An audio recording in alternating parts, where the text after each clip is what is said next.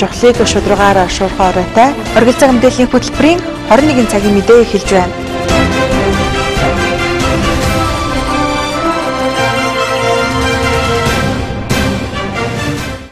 Үзэгч та бүхэнд орой амгалан айлтгая. Жохлыг шударгаар шуурхай өргөн оройтой оргил цаг мэдээллийн хөтөлбөрийн 21 цагийн мэдээ эхэлж байна. Хүлээн авч үзнэ үү?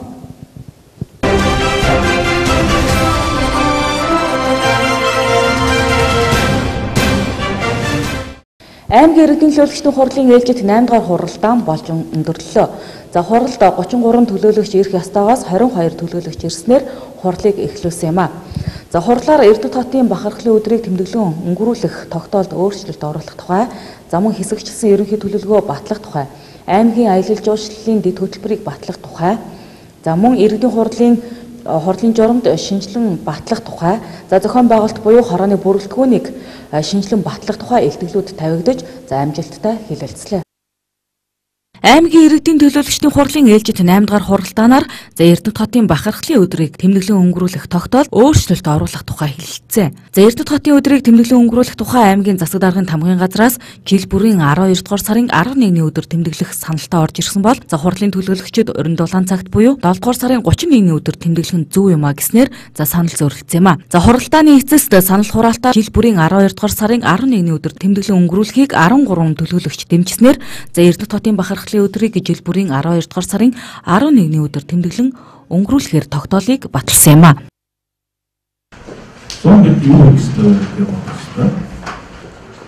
За мэдээж баян наадмын үеэр одоо урлагийн болон спортын олон талаар хэмжээнд явж байгаа. Цаг үед давтамжийн хувьд өөрөө тийм ойр байх нь хэрэгтэй байна. Зураг цагтсан үсээгөө аяг зүйчлийн салбарыг төвчж ирдэг юм а. Тэгэхээр бидний хүн цаашдаа өвгийн цаг хугацаанд брэнд тэм үйлчлэгч хоног шившиг энэ цаг хугацаанд өдөртөө үржин аяг зүйчдийг өсөжүүлэх саналтай тодорхой ажиллах шаардлага нэгцүүлсэн болов харж байгаа. Хуулийн 20 дугаар зүйлийн 25-ын 25-ын 4 дахь хэсэгт заасныг тус үндэслэн аймгийн иргэдийн төлөөлөгчдийн хурлаас тогтоох нь. Аймгийн иргэдийн төлөөлөгчдийн хурлын 2015 оны 6 сарын 11-ний өдрийн Эрдэнэт хотын өдөр бий болгох тухай 01-р тогтоолын 1-р сарын 1-ний өдрийг гиснийг 12-р сарын 11-ний өдөр гэж өөрчилсүгэ дарга пөрөл ав гэсэн төсөл оруулж байна.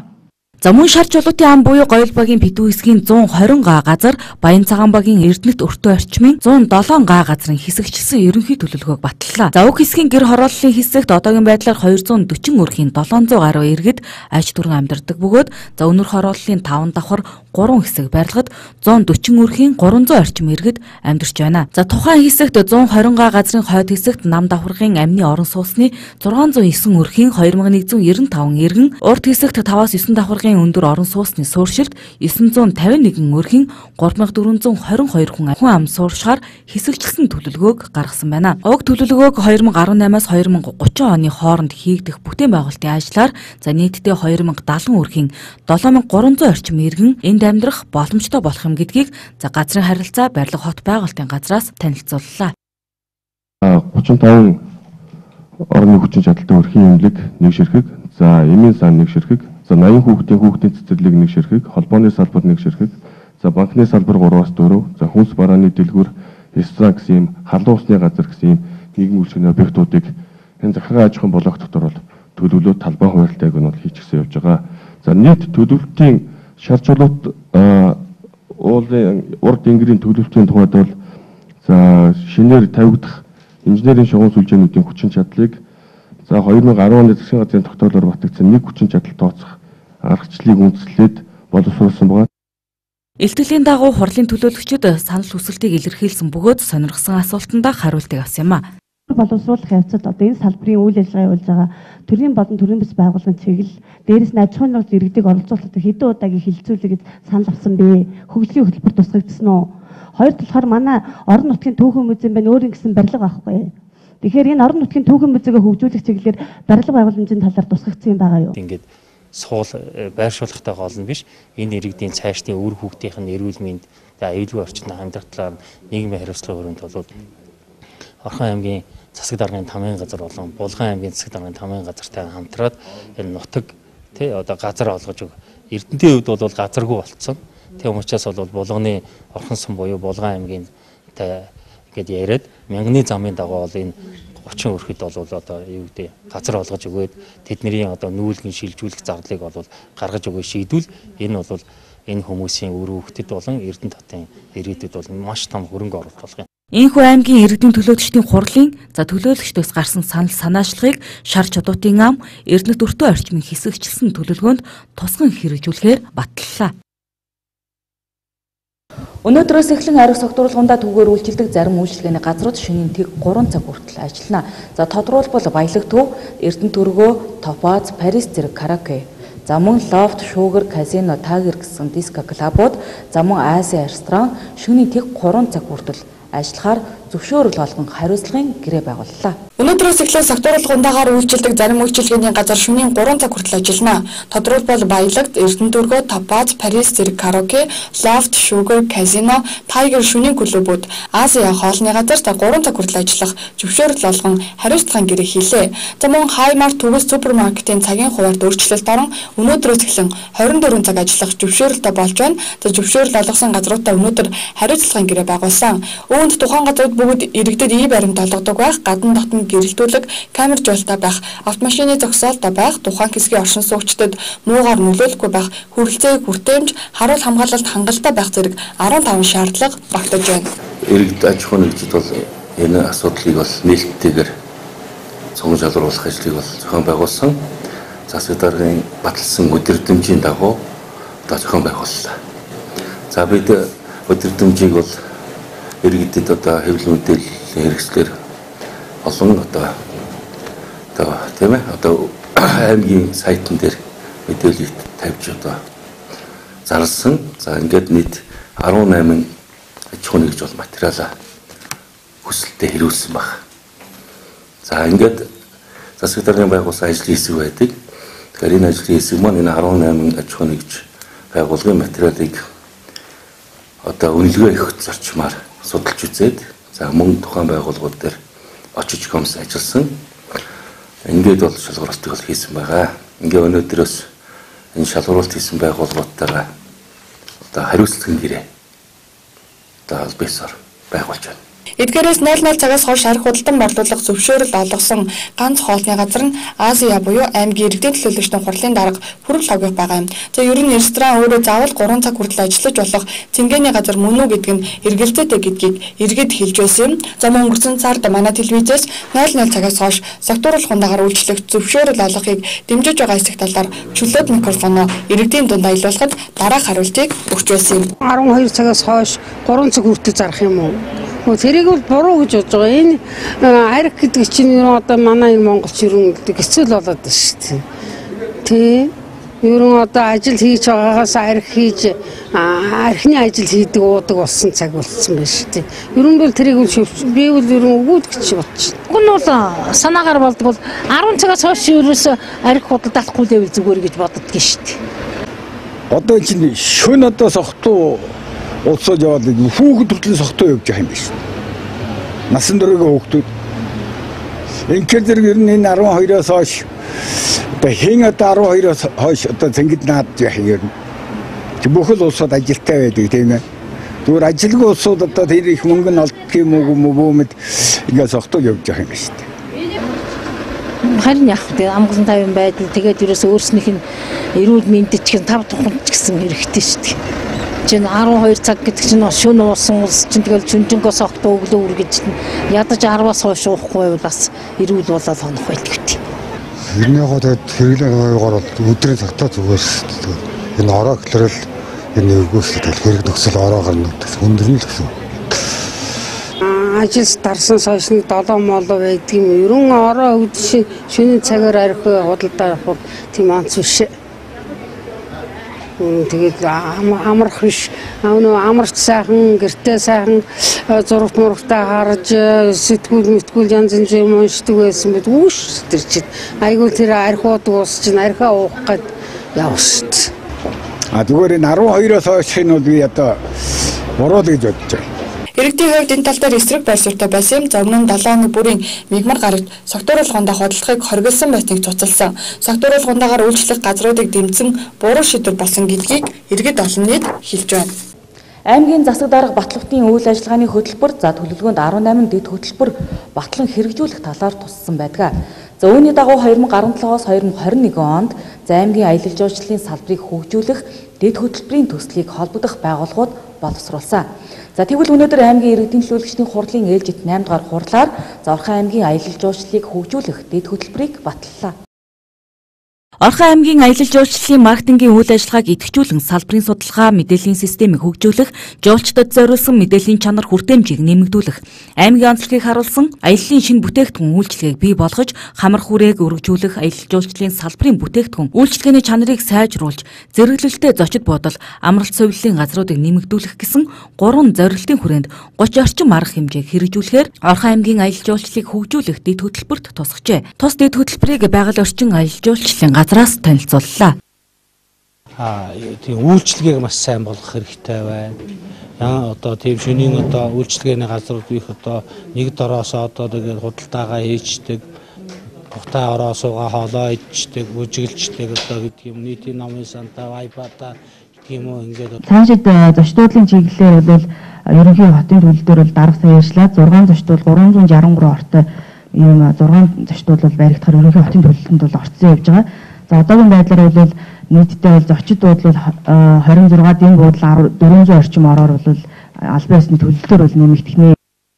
За дэд хөтөлбөрийг батлахад 22 төлөөлөгчийн 14 саналаа хэлсэн бөгөөд за өнөөдөр аймгийн хэмжээнд олон нийтэд үйлчлэх 31 буудал, 103 зоогийн газар, 76 ресторан үйл ажиллагаа явуулж байна. За тэгвэл Орхон аймагт аялал жуулчлалыг хөгжүүлэх гол түвшин нь эрдэнэ төлбөр байх учиртай гэдгийг хурлын төлөөлөгч Оюун Эрдэнэ илэрхийлсэн.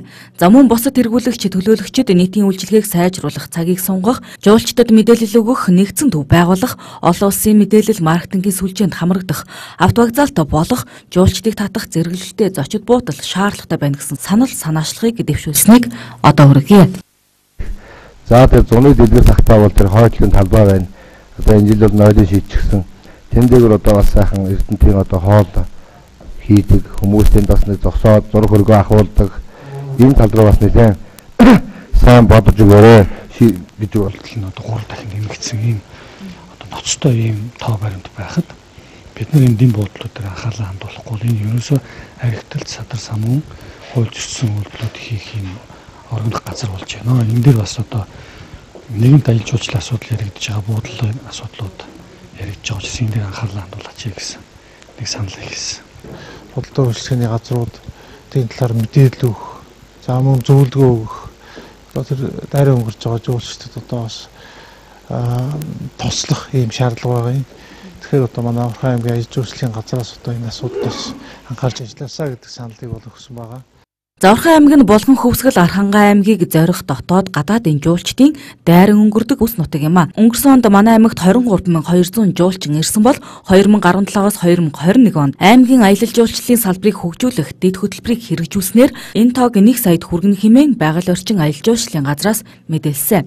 За үүний хүрээнд аймгийн түүх дурсгалын музейн барилгыг стандартад нийцүүлэн шинжилэн барих, айргийн гозгорын сайн биегийн олдвор дээр түшиглэн үзэр үйлчилгээ бий болгох, хөх Монгол цогцлборыг бүрэн утгаар нь ажилуулах боломжтой төдийгүй. За дээр хөтөлбөрийг 4 жилийн хугацаанд хэрэгжүүлснээр өөрийн орон нутгийн онцлог нөөц бололцоонд тулгуурлан аялал жуулчлалыг хөгжүүлэх, таатай орчинг бүрдүүлэх, салбарын өрсөлдөх чадварыг дээшлүүлэх, хөвсгөл далайг чиглэсэн олон улсын аялал жуулчлалын дундын түшиц газар болно гэж тооцоод байгаамаа. Эрдэнэ төлбөр компани үйлдвэрч нэвлэлийн ээлжид бус 10 дугаар хуралдаан боллоо. За хуралд 355 төлөөлөл оролцож байсан бөгөөд за эрт 95% байлаа. За энэ удаагийн хурлаар 2016-аас 2017 оны үйлдвэрч нэвлэлийн үйл ажиллагаа за санхүүгийн тайлангаа гишүүдтэй танилцуулж дараагийн дарга сонгосон юм а. Эрдэнэ төлбөр хязгаарлагдмал хариуцлагатай компани үйлдвэрч нэвлэлийн ээлжид 10 дугаар бус хурал боллоо. Энэ удаад ажилчдын төлөөлөл сонгох квотын тоог нэмэгдүүлж 20 хүн тутамд нэг төлөөлөл хуралд оролцсон 355 хүн оролцооролсон. Хурлын эрс 95% та байна. Үйлдвэрч нэвлэлийн 20 дугаар баг хурлаар хэдэгдэн асуудлыг хилэлцлээ. 2011-ээс 2017 оны үйлдвэрч нэвлэлийн үйл ажиллагаа болон санхүүгийн тайлангаа ажилчдаа өнөөдөр тавилаа. За мөн холбооны гишүүдэд тайлантай холбоотой олон асуултууд байсан юм. Тодорхойлбол гишүүдийн татварын мөнгөөр худалдаа авсан газар, гараж зэрэг хөл хөдлөх хөрөнгө, за мөн зарим нөхцөл шаардлага үед эвлэлээс олгодог тэтгэмжийн хэмжээ ялгууртаа орлогож байгаа талаар холбоон дарга хяналтын хорооноос лавлаж асуусан юм. Учираас миний гол асуух гэдэг байгаа зүйл зорилгоо бидний тодорхой өгөөч гэж. Энэ хурдаас гарсан гол үр дүнгийн барьцтай бол гэж бодож байна. Тийм үү? Дөрөв цаатгаар нэг газрын асуудлыг уучлах шиг байна.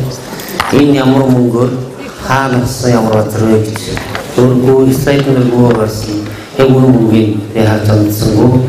Тэгвэл хоёрдугаар Монголын үйлдвэрчний эвлээс манай эрдэнэтэй үйлдвэрчний хооронд хоёроо байр өгсөн гэдэг нэг сураг байдаг. Энэ яг үнэн үү? Хаана ямар хэний нэртэйг өгч байна юу гэсэн юм бол уралдаад нэг зургийн эсвэр нууцтай хоёр гараж үйлдвэрчний нэрээр хөдөлж авсан байдаг. Энэ яг бэйдэн авсан ямар дөрвөр хийжсэн гэдэг. Манай цэхийн хамт олонноор үйлдвэрчний хорооны хяншил комиссийн одоо дарга гэсэн албан тушаал дээрээс онтон бас зүйл юунд ажилладаг. Тэгээ би энэ хамгийн гол нь юу асуух гэдэг нь вэхээр хяншилах одоо комиссийн тайлан ялангуяа манай эрдэнэт үйлдвэрийн эндээс хууль зохицуулбар нийтдээ 168 ажлагчтай энд бол ихэнх нь өрх толгойлсон эмэгтэйчүүд байдаг. Гэтэл манайд сүүлийн 4 жил удирдлагатай холбоотой зөрчлүүд гарч эрдэнэт үйлдвэрийн холбоо манай хороо дээрээс нь хяншилах комисс хамтарсан бид нар албан бичгүүдийг удаа дараа өгч манай дээр 3 удаагийн одоо хуулийн хэлтсийн шалгалт, аудитын шалгалтууд орж байсан. Энэний одоо тайлан дүнг сая хяншилах комисс одоо өөрсдөө тайлан тусгаснаа. Энэ бол маш одоо их зөрчлүүд гарсан байгаа шүү дээ. Хамгийн гол нь яг хөө бид нар за дараа нэг бас энэ дээр мэдлэг шалтгаан төвчтэй хүмүүсүүдийн одоо эмчилгээнд 100 мянган төгрөг одоо өгсөн тогтоосон байдаг. Энэ болохоор яг хамтын гэрээ заасан байна. Гэтэл энэ 100 мянган төгрөгийг сүүлийн 4 жилээр эсвэл одоо жил хичнээн төгрөгийг одоо эмчилгээнд зарцуулж үлдэгдэл нь хэд байдгүй. Энийг одоо үлдэгдэл нь хаашаа одоо бас юм зарцуулагдаж байгаа гэдгийг бол би мэргэжлийн үнийн хувьд бол бас асуумаар байна. Баярлалаа. Үйлдвэрчний эвлэлийн хорооноос татвар төлдөг гишүүний гэрт за ажил явдал гарах, үзлэг, шинжилгээ, эмчилгээ хийлгэх, хаалгаанд орох зэрэгт 100 мянган төгрөгийн дэмжлэг үзүүлдэг. Үүнийг гачигдал гарсан гишүүн тус бүрт олгодог, ямар нэгэн шат дамжлага байхгүй гэдгийг хороон дарга хэллээ. Харин газар гаражийн асуудалд дараах хариултыг өгч байна. Газар гэдэг нь Эрдэнэт үйлдвэрийн үйлдвэрчний холбоо ер нь анх шатныхаа байгууллагаас ахуулаад холбооныхоо төвшөнд өнөөдөр ганцхан гишүүдийн татварын орлого дээр л явж байгаа л да. Гишүүдийн татварын орлогоор бүх үйл ажиллагаагаа цалингаач одоо эндээс авч байгаа үйл ажиллагаагаа ч эндээс одоо зохицуулаад явж байгаа. Санхүүжилтээ эндээс явж байгаа. Тэгэхээр цаашдаа үйлдвэрчний гэвэл ганцхан гишүүдийн татварын орлогоор явхад одоо бас бэрхшээлтэй юм байна. Бас олон улсын тийм жишг байна. Хажуудаа нэг аж ахуйн одоо жижиг хэмжээний орлого олдог. Тэгээд доор хаяхад одоо гишүүдийн татварын орлогоор санхүүждэг үйл ажиллагаануудыг дотооддоо үлдээгээд байх энэ одоо нэг эдийн засгийн тийм нэг цикл бий болгох гэдэг байдлаар тэр санаачлалуудыг гаргаад тухайн үедээ гүйцэтгэх зөвлөл тэргүүлэгчдийн хурлаас дэмжигдээд тэгээ ингээд энэ 3 машины гараашийн газрыг дуудлага худалдаагаар авсан. Дараа нь одоо тодорхой компанитай гэрээ хийгээд дээр нь гарааш бариулсан одоо байгаа гэж би хэлэх гээд байна. Мөн өнөөдрийн хурдаар үйлдвэрчний эвлэлийн хорооны дараагийн даргаыг сонгоно. 10 дугаар баг хурлыг зохион байгуулах ажлын хэсэгт үйлдвэрчний эвлэлийн даргаад нэр дэвшсэн 6 хүн материалаа бүрдүүлэн ирүүлжээ. Эдгээрээс хуралд оролцож байгаа төлөөллийн дийлэнх олонгийн саналаар сонгох юм. За 50 дээр нэмэх 1 журмаар сонгох бөгөөд эрсдэд хүрээгүй тохиолдолд хамгийн их санал авсан 2 нэр дэвшигчийн хооронд дахин санал хураалт явуулна. Тэгэхээр ер нь бол энэ баг хурлын ач холбогдол бол одоо нэлээд өндөр байгааг бол энэнгөөр эсцэн төвшингээр харж байна. За нөгөө талдаа болохоор зэрэг за 2011-ээс 17 оныг хоорондох одоо даргын тайлан тавигдж байгаа. За үйл ажиллагааны тайлан, санхүүгийн тайлан, дээрэс нь хянан шалгах зөвлөлийн тайлан тавигдж байна. За сая бол энэ удаагийн 10 дугаар баг хурлаар бол дөрмийн өөрчлөлтийн асуудлыг бол одоо хилэлцгээ болио гэсэн шийдвэр төрлөө. За учир нь бол одоо шинэ дарга одоо сонгогдсон, шинэ бүрэлдэхүүн одоо энэ хурлаас бол гарна. Тэгэхээр зэрэг энэ дээрээ одоо дөрмийн асуудлыг эргэж нухацтай байдлаар ярих ийм шийдвэр төрсөн. За тэгээ энэ хурлаар бол одоо энэ холбооны даргын сонгуул явах гэж байгаа. За тэгэхээр зэрэг мэдээж бол хамгийн гол асуудал нь бол энэ хоёр тайлангаас гадна энэ холбооны шинэ удирдлага бүтц бүрэлдэхүүний талаар бол асуудал бол байж байгаа. Үйлдвэрчний эвлэлийн хорон даргаад нэр дэвшигчийн эвлэлийн гишүүн дээд боловсралтай удирдан зохион байгуулж багаар ажиллах чадвартай хөлбөмбөрийн насны иргэн байна гэсэн. Энэхүү шаардлагыг хангасан нэр дэвшигчид 2017-оос 2018 онд Эрдэнэт үйлдвэр хязгаарлалт бүтээл хариуцлагатай компани үйлдвэрчний эвлэлийн даргаад өрсөлдөн эхний шатны санал хураалтаар Баттуур Атар баярнаар хамгийн олон санал авсан. Хоёр дахь шатны саналын дүнгээр Баттуур дийлэг холонхын саналыг авч Эрдэнэт үйлдвэр хязгаарлалт хариуцлагатай компани дараагийн үйлдвэрчний эвлэлийн даргаар сонгогдлоо. Хүүхдүүдэд бага наснаас нь эхлэн гэр бүлийн боловсрол олгох нь гэр бүл салалт хүүхэд өнжирэх зэрэг сөрөг үзэгдлээс сэргийлэх юм а. Тэгвэл орон нутгаас манай аймагт анх удаа өсвөр насныхан буюу 12 дугаар ангийн сурагчдад гэр бүлийн боловсрол олгох сургалтыг ерөнхий боловсролын сургуулийн хичээлийн хөтөлбөрт оруулан суурь боловсрол олгохоор болсон байна. Орон нутгаас манай аймагт анх удаа өсвөр насныхан буюу 12 дугаар ангийн сурагчдад гэр бүлийн боловсрол олгоно. Энэ сургалтыг ерөнхий боловсролын сургуулийн хичээлийн хөтөлбөрт оруулан суурь боловсрол олгох гэж байна. Энэ ажлыг дэлхийн зүй олон улсын байгууллага, насан туршийн боловсролын төв, аймгийн засаг даргын хамгаалалтын газрын нийгмийн бодлогын хилтэс хамтран хэрэгжүүлэхээр эхлүүлж байна. Эхний ээлжинд сургууль тус бүр дээр 2 багш энэ сургалтыг явуулах чиглэлээр сургалтанд хамрагдан мэдээлэл авлаа. Ерөнхийдөө өсвөр насныханд гэр бүлийн боловсрол олгох ийм чиглэлийн сургалт байна. Тэгээд тэр өсвөр насны хүүхдүүд гэр бүлийн боловсрол олохын тулд бид нар орон нутгад сургагч өгч бэлтгэх хэрэгтэй. Тэгэхээр тэр сургагч өгчийг бэлтгэх сургалт гэж ойлгож байна. Боловсролын байгууллага бидний хувьд бол хүүхдийг амжилттай сайн сурахын зэрэгцээ зөв хүмүүстээ зөв иргэн болгох төлөвшөх нь бол бидний бас гол зорилтуудын нэг л дээ. Энэ ажлын хүрээнд бид нар дэлхийн зам олон улсын байгууллагын Эрдэнэт нутгийн хөгжлийн хөтөлбөр албан бус улс насан туршийн боловсрол сургалтын төв бидийг хамтраад улсын хэмжээнд анх удаа энэ өсвөр насныханд зориулсан гэр бүлийн боловсролыг олох ийм сургалтын хөтөлбөрийг турших гэж байна л да. Тэгээд одоо нийгэм тулгамж асуудал яригдчихс үед гэр бүл салт их байна. Тэгэхээр тийм зүйл үүсэхгүй тулд хүүхд болгон одоо сайн мундаг сайн эрдэмтэн байхаас илүү эцэг одоо байх нь зөв байх тийм эцэг байх тийм боловсролыг л олох одоо чиглэлээр хийж байгаа сургалт гэж ойлгож байна. Нийгмийн янз бүрийн олон нөхцөл шалтгааны улмаас гэр бүл салах, хүүхэд өмчрөх тохиолдол нь хэвийн үзэгдэл мэт болоод байна. Энэ нь нийгэмдээ болоод улс орны ирээдүйд ихээхэн хор хохиролдог гэр бүл судлаач мэрэгжлийн хүмүүс хэлдэг. Нөгөө тэгвэр бага насны хүүхдийн бие сэтгэл зүй эрт хөгжиж, хараахан бүрэн төлөвшөөгүй байхдаа эрт амьдрал зохиох нь салалтын нэг шалтгаан болж байна. Тиймээс хүүхдүүдэд бага наснаас нь эхлэн гэр бүлийн боловсрол олгох нь үүнээс гарах арга зам болох юм. Тиймээс энэхүү сургалтыг төгсөх ангийн 12 дугаар ангийн сурагчдад олгож байна. Эднэр бол 12 жил суухдаа одоо гэр бүлийн амьдралын талаар өөрийнхөө орчноо зохицуулаад одоо сайн муу юм зөндөө л одоо дуулааштай, харааштай, сонсооштай одоо бас зарим нь одоо мэддэг төдөөг хийж чаддагч болсон байж мэдхэл. Тэгэхээр ийм системгүй мэдлэгтэй тэгээд дээд сургууль гэдэл тэгэл ажил төрлөгөөд ингээд тарааж авчдаг. Тийм учраас зөвхөн 12 дугаар ангийн хүүхдүүдэд зориулж гэр бүлийн боловсрол, гэр бүлийн харилцааны асуудал, суурь асуудлыг одоо заахан зүйтэй гэж ингэж бодсон. Би тэгээд сүүлийн 4 жил хөөцөлж байна. Гар авалгыг гаргасан.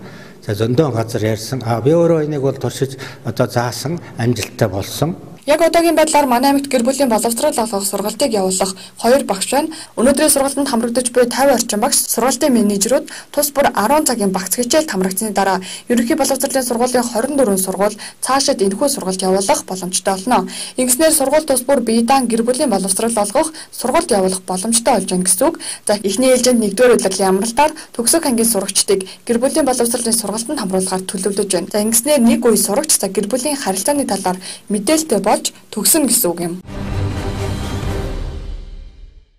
Дархан ихэнх компани Орхон аймаг дахь нэрийн барааны дэлгүүр 10 дугаар сарын 26-наас 10 дугаар сарын 29-ний хоорондох өдрүүдэд өргөтгсөн үдслэн худалдааг зохион байгуулж эхэлсэн. Эдгээр өдрүүдэд Дархан ихэнх компани 2017 оны шинэ загвар коллекцууд мөн үйлдвэрийн үнээр худалдаалагдах тул эрдэмтчүүд та бүхнийг өргөнөөр үйлчлүүлэхийг уриалж байна. Дархан ихэнх компани нь үндэсний арьс шир нэхэд дотортой хувцас хэрэглэлийг үйлдвэрлэн хэрэглэгч олны танил болсон. Тус компани нь дулаахан чих татаж халдрахгүй нэхэд дотортой том хүн хүүхэд бүх насныханд зориулсан гутал мөн орчин үеийн Аз, Европ загварын нэхэдэл савхин хүрэм, арьсан зүнх хүүхдийн нэхий дээлнүүдийг өнгө загварын өргөн сонголттойгоор үйлдвэрлэдэг бөгөөд орхон нэрийн барааны дэлгүүрээр та бүхэндээ үйлчилж байна. Тэгвэл 10 дугаар сарын 26-наас 10 дугаар сарын 29-ний өдрүүдэд дархан нэхий нэрийн барааны дэлгүүр өргөдгсөн үдслэн худалдааг зөвхөн эрдэмтчүүдэд зориулж үйлдвэрийн үнээр бараа бүтээгдэхүүний өргөн сонголттойгоор худалдааг явуулж эхлэв байна. Манай дэлгүүр нь болохоор нэрийн барааны дэлгүүр ер нь бүх бараа үйлдвэрийнхаа үнээр зарагддаг. Тэгээд одоо эрдэмтчүүдэд зориулаад 4 өдрийн өргөдгсөн үзэсгэлэн худалдаа зохион байгуулж байгаа. За ерөнхийдөө арьс шир байгаа, ажлын хувцас, нэхийнүүд дотордоо савих хүүхдийн гутал тэгэл том үний гутал гэл ерөнхийдөө бүхэл өвлийн шин загварууд бол бүгд ирсэн байгаа. Эхний 250 мянган төгрөгнөөс дээш худалдаа авалт хийсэн үйлчлүүлэгчдэд ЗЖ хайпермаркетаар үйлчлүүлэх эрхийн бичгийг гартуулна. За тиймээс эрдэнэчүүд та бүхнийг өвлийн дулаан загварлаг хувцас үйлдвэрийн үнээр авах боломжтой болж байгаамаа. За өргөдгсөн үдслэн худалдаа 10 дугаар сарын 26-наас 10 дугаар сарын 29-ний хооронд зөвхөн 4 хоногийн турш үргэлжлэх тул та бүхэн яараарай. Манай хаяг булган явах зам дагуу их залуу самбарын зүүн талд дархан нэхий нэрийн барааны дэлгүүр. Харилцаа утасны дугаар 94 90 21 20.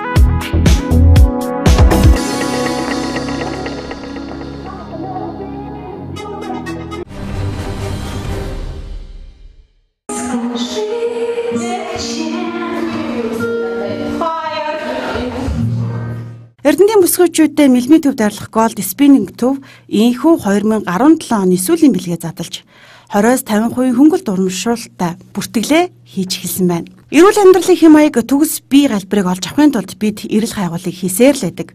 Яг ямар дасгал булчин хөгжүүлэх үү? Ингүүл аль нь илүү үр дүнтэй вэ? Хаана юу хийвэл хурдан жингээ хасах уу? Яаж хоолбол булчингийн мас маань нэмэх үү? Яавал хурдан турж гойлог болох вэ гэд олон асуултууд араасаа ундардаг. Үүн дээр нэмээд ямар төрлийн дасгал хийвэл хурдан залхаж уйдахгүй, тууштай байж чадах вэ гэдэг бол олон хүний хувьд их чухал зүйлээ.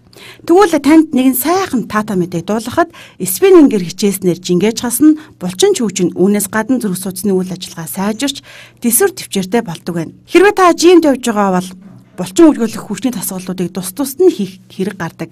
Тэгвэл спиннингээр хичээлж байгаа хүмүүсийн хувьд нэгэн зэрэг амжуулдгаараа маш том давуу талтай. Ер нь нэг удаагийн спиннингийн хичээл нь ойролцоогоор 400-аас 600 калорийг шатааж биеийн бүх булчин жигэд ажилуулдаг юм байна. Ер нь ингээнээр тайлбарлах юм бол спиннинг нь дугуйтай аэробикийн тасгалын нэг хэлбэрээ. Дээр нь спиннинг нь багаар хийдэг эрчимжүүлсэн суурин дугуй тасгал бөгөөд хүмүүсийн хүч чадал дээр төвлөрч ажилдаг. Спиннингээр хичээлж байгаа хүмүүст тусгай дугуй институтэд зориулагдсан хүндрүүлэгчтэй суурин дээр маш эрчимтэй дасгалуудыг мэргэжлийн багшаар заалгаж, эрчтэй хөвгчтэй хөгжимдөр хийдгээрээ онцлог. Нэг удаагийн хичээл ойролцоогоор 40-45 минут үргэлжилнэ. Энэ хугацаанд танд эрүүл биеийг мөн эрүүл гойлог биеийг хамтд нь өгөх болно. Манай спиннинг төв маань нэгдээд 9 сарын 4-өөс эхлээд нэгдсэн байгаа. Тэгээ үйл ажиллагаагаа эхлээд удаагүй байна. Тэгээд манай бусад спиннингийн төвүүдээс юугаар онцлогтой гэхээр шинэ тоног төхөөрөмжтэй шинэ үйл ажиллагаатайгаа эхэлж байгаа нь онцлогтой юм аа. Тэгээд бас нэг зүйлийг дурдж хэлэхэд аэробиктэй хослуулснаар аэробик спиннинг хоёрыг хослуулснаар илүү давуу үр дүнтэй байна гэсэн үг. Агаар зүйлтэй хувьд бол манайх бол маш сайн тоноглогдсон байгаа. Тэгээд мөн нэг удаа хичээлэхэд бол 10 гаруй хүнтэй хичээлнэ. Спиннинг аэробик хоёрыг хослуулснаар спиннинг дээр дугуун дээр жигээд бидний одоо нөгөө илүүдл өөх маш шатснараа баг зэргийн арьс маань солирдог байгаа. Тэрийг хүндрүүлэгчтэй аэробик хийж тэрийг булчингаа чангалж арьсаа чангалдаг байгаа. Хэр үр дүнтэй ер нь бол яг аэробик спиннинг хоёр маань нэг удаа хичээлэхэд бол 500-аас 1000 кг шатаадаг байгаа. Хүн тус бүр дээсээ арай өөр байдаг. Ер нь бол хүмүүс хөвчлэн идэвхтэй фитнесээр хичээлж эхлээд хэсэг хугацааны дараа сонирхол нь буурж уйддаг байна. Тэгвэл спиннингээр хичээлж байгаа хүмүүс эсрэгээрээ цаг ирэх тутам улам бүр дасгалдаа дуртай болж дугуй институт рүүгээ явах цагийг дэсийн ядан хүлээдэг болт юм байна. Учир нь спиннингээр хичээлэх тусам илүү их эрч хүчийг хүнд өгдөг байна. Төрөл бүрийн хөгжмийн хэмнэлд эрчимтэй дасгалуудыг хийснээр аз жаргалын гормон ч гэсэн ялгарч дээр нь сэтгэл санаа шууд сэргдэг. Дэлхийн нийтээр спиннингээр хичээлж эрүүлж байгаа энэ үед Эрдэнэтийн бүсгүйчүүдэд цоошин техник төхөөрөмжнөр хичээлж хамгийн таатай орчныг бүрдүүлэхээр Gold Spinning төв инхүү үүд хаалга нэгэд байгаа. Шинэ жилээр жингээ хасаад голын даашсан за эрүүлжсэн арьс, эрүүлдсэн биеэрээ гайхуулан өмсгтэр сайхан агшинг Gold Spinning төв Эрдэнэтийн бүсгүйчүүдэд олгоно. Урамшуулсан хоног үргэлжлэн та яг одоо залгаад амжаад бүртгүүлээрэй. Хаяг мэлми төвд байрлаж байна. Харилцах утас нь 9935 9671.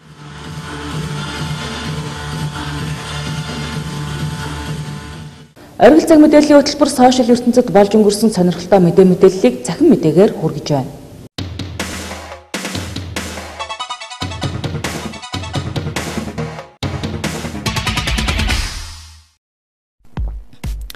Ирээдүйн хот болох зорилготой Дубайд нисдэг такси туршиж нисэх буудлын царай таних систем нэвтрүүлсэн бол тун удахгүй цагдаагийн албан нисдэг мотоциклоор эргүүл хийдэг болгож тансаг английн спорт машинууд, эргүүлийн дрон, робот цагдаатай Дубайн цагдаагийн алба Оросын зэвсэг үйлдвэрлэгч Kalashnikov концерний хөгжүүлсэн Scorpion хэмээх нисдэг тээврийн хэрэгслийг ашигладаг болох юм байна. 270 кг-ын даадтай нэг удаа цэнэглээд 25 минут тасралтгүй ажиллаж чадах энэхүү нисдэг мотоцикл 70 км/цаг хурдаж чадна. Түүнчлэн шаардлагатай тохиолдолд 6.5 км радиус дотор өөрөө нисэх чадaltaй аж.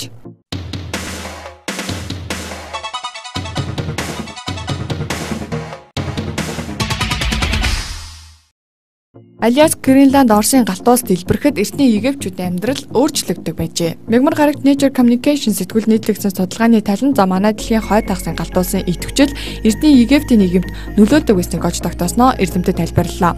Тодорхойлбол галтуус дэлбэрэх үед нийл мөрний ус доторч ургац багсан эртний египчүүдийн хүнсний нөөцөд нөлөөснөөр нийгмийн амьдралд янз бүрийн үйл явдал өрнөхөд хүргэдэг байсан гэнэ. Нэг үгээр хэлбэл хүнсний хомсдолд орсон нийгэмд тогтворгүй байдал бий болдог гэжээ. Судалгааны багт ажилласан Yale их сургуулийн төвч хэлэхдээ Аляскийн галтуус нийт мөрний урсгалд нөлөөлдөг гэсэн хачин сонсогдож байж болох ч үнэндээ үнэн юм гэж хэлсэн байна. 2 жилийн өмнөөс дэд галтуусын идэвхжлийн геологийн баримтыг эртний Египтийн түүхийн бичвэрүүдэд нийлүүлэн судалж эхэлжээ. Ингээд галтуусын дэлбэрэлтийн улмаас үүссэн хүүхрийн хий агаар мандал давхраг бий болгож тэр нь Египтийн нутаг дэвсгэрт буух хурд ундасны хэмжээнд хамгийн их нөлөөдөг байсныг тогтоосон байна.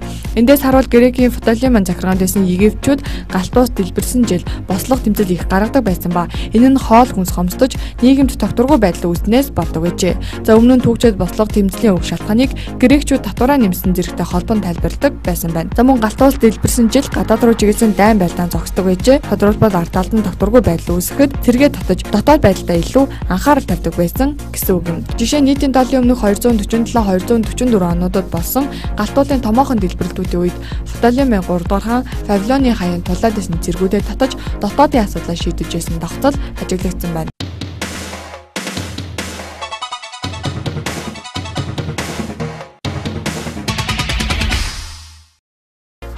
Улаанбаатар олон улсын кино наадам боллоо. Улаанбаатар олон улсын 9-р кино наадам 2017 оны 10-р сарын 10-наас 15-ны хооронд Улаанбаатар хотод зохион байгуулагдлаа. Нийтийн үйл ажиллагаа өнгөрсөн 10-р сарын 10-ны өдөр боллоо. Нийслэлийн засаг даргын тамгын газар, нийслэлийн соёл урлагийн газар, Монголын урлагийн зөвлөл, Монголын кино урлагийн зөвлөл хамтран кино урлагийн салбарын хамтын ажиллагааг нэмэгдүүлэх, дэлхийн сор болсон киног Монголын үзэгчдэд хүргэх зорилгоор Улаанбаатар олон улсын 9 кино наадмыг зохион байгуулж байгаа бөгөөд за энэ удаагийн наадамд Монгол, Америк, Аз, Европын кино уран бүтээлчид болон олон улсын нэр хүндтэй кино наадмын зохион байгуулагчид урагдан ирж оролцлоо. Наадмын хүрээнд нийслэлийн соёл урлагийн газраас санаачлан Монгол киноны уралдааныг зарласан бөгөөд тус уралдааны дүн гарч уран сайхны кино, түүхэн кино, хүүхдийн кино бүтээл, нээлтийн кино гэсэн 4 төрөлд тус бүр нэг кино бүтээлийг шалгаруулж цом өргөмжлөл мөнгөн шагналаар шагналаа. Шалгарсан бүтээлүүдийг хүргэе уран сайхны киноны төрөлд ээж уран сайхны кино, түүхэн кино, зүрхний хилэн, хүүхдийн кино бүтээл шилжид, нээлтийн кино, чигсийн хүүхдүүд уран сайхны кино найруулагч Солбаярын бүтээл бөгөөд Франц, Итали, Герман, Солонгос, Испани, Австрали, Канада, Орос, Хятад, Америк, Энэтхэг зэрэг улсын кино наадмуудад оролцсноос гадна Оскарын гадаад хэл дээрх киноны төрөлд өрсөлдөх эрх авсан бүтээл юм.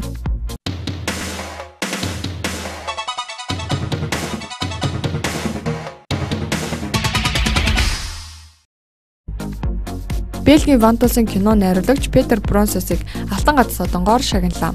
Монгол Улсын ерөнхийлөгч Батулга зарлиг гаргаж Бельгийн Вантусын кино найруулагч Петер Бронсосыг Алтан гадаа цолонгоор шагналаа. Шагналыг Монгол Улсын ерөнхийлөгчийн тамгын газрын дарга инх хот өнөөдөр гардуулан өгсөн юм. Петер Бронсос нь Монголын кино урлагийг дэлхийн тавцанд гаргахад онцгой хувь нэмэр оруулсан хүн бөгөөд тэрээр 1993 онд Талын хот баримтат кино, 1998 онд Нохоо орон баримтат уран сайхны кино, 1999 онд Монголын дуу баримтат уран сайхны кино багтаасан шин цагийн түүхэн гурвал буюу Монголын триложи гурвал бүтээлийг Монголын найруулаг зохиолчтой хамтран бүтээж дээрх гурвал дэлхийн 170 орчим кинонуудад оролцож нийтдээ 30 шагнал хүртсэн байна. Улмаар 2006 онд Монголын уран бүтээлчтэй хамтран бүтээсэн Хадаг уран сайхны кинонд дэлхийн кинонууд мандаас 60 шагнал хүртжээ. Тэрээр одоо зохиогдож буй Улаанбаатар олуулсан кино наадамд өөрийн 3 киногоо дэлгэн үзэж кино наадмын онцлог найруулагчаар урагдсан ирээд байгаа юм. Дээрх кинонуудад Монголын талаас кино найруулагч Төрмөх Бямба нараас гадна нийтдээ 100 орчим жүжигчид Монголын уран бүтээлчид хамрагдан оролцсон бөгөөд Монголын кино урлаг анх Петер Бронсосын дэмжлэг оролцоотойгоор дэлхийн 200 орчим кино наадмад оролцож нийтдээ 50 гаруй тэргүүн дээр шагнал хүртсэн билээ. Үүнээс Гран При, Швейцар, Венецээс Алтан арслан зэрэг олон өндөр шагналыг хүртэж Хадаг кино Бельгийн төрийн шагналыг хүртсэн юм. Тэрээр мөн дэлхийн хэмжээний нийт 75 шагналыг 370 кино наадмаас хүртсэн Европын холбооны шилдэг найруулагч билээ.